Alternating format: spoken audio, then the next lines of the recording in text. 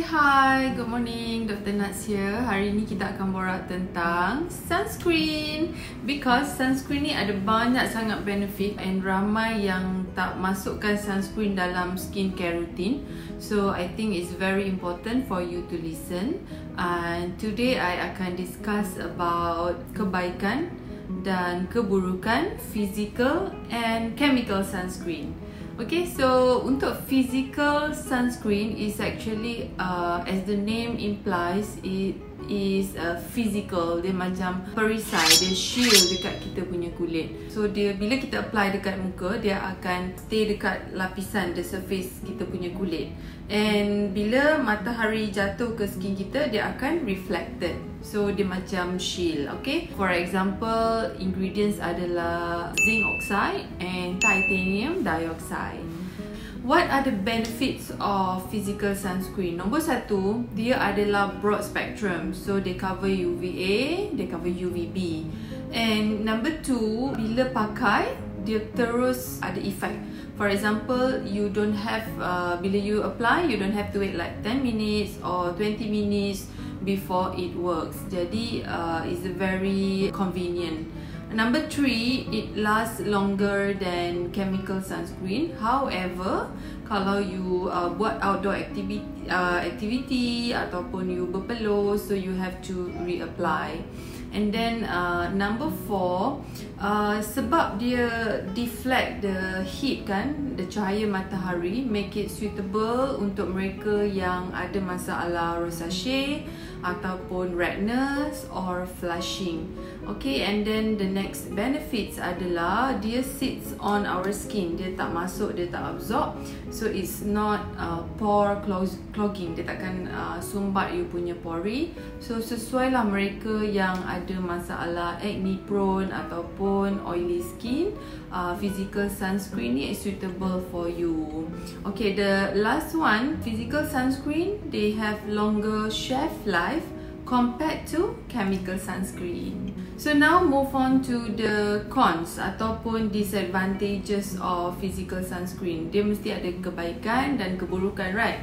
So keburukan physical sunscreen, I can say that number one, bila you berpeluh, kita boleh rub macam you berpeluh, dia boleh senang rub off, maknanya tertanggal daripada you punya kulit. So you have to reapply, especially when you do outdoor activities.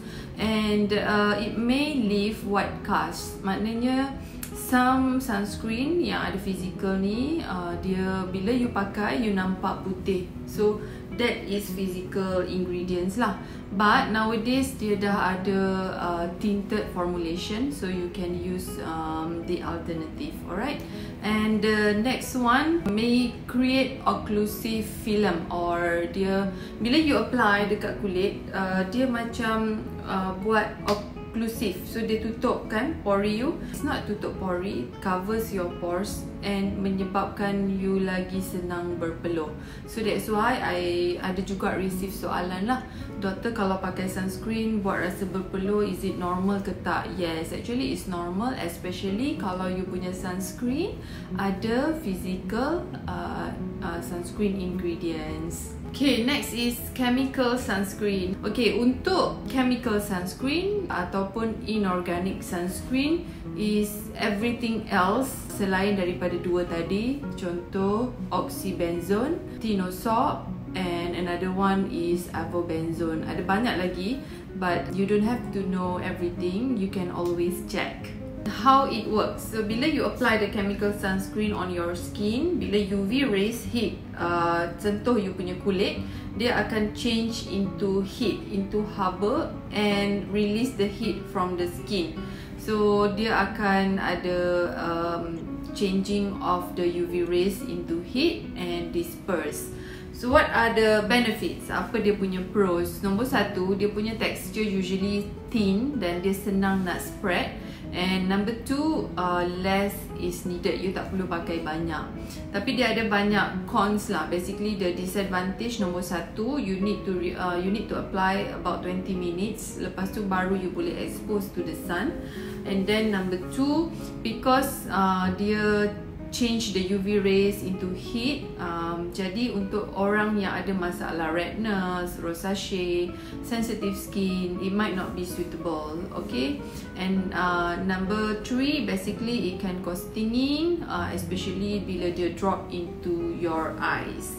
So the questions I always receive is which one is suitable, chemical or physical sunscreen.